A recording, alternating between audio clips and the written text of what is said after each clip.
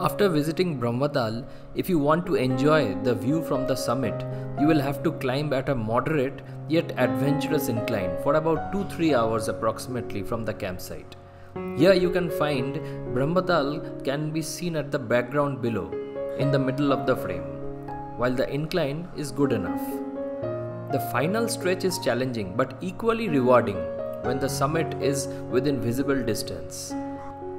And then finally, the beauty of the Himalayan peaks, Trishul, Nandagunti, Ali and Bedini Bugyal appears right in front of your eyes. What a sight it was!